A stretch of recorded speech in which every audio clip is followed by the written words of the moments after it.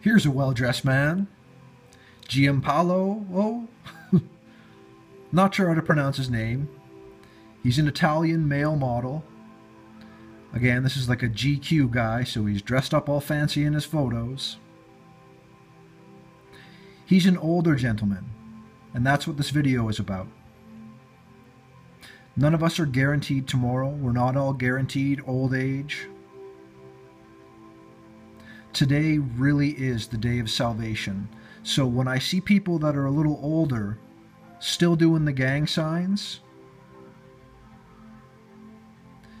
you know, I don't know what to say about that. I want them to have salvation.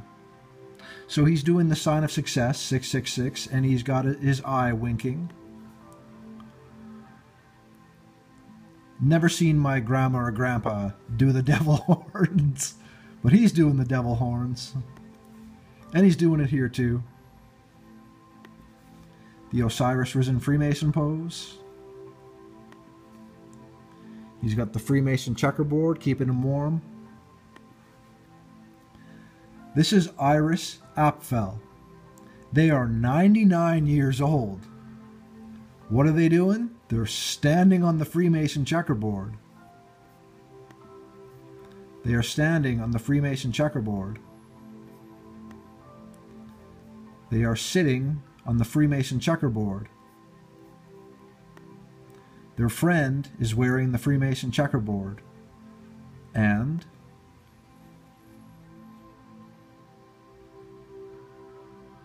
"99 years old, doing the slam dunk pose."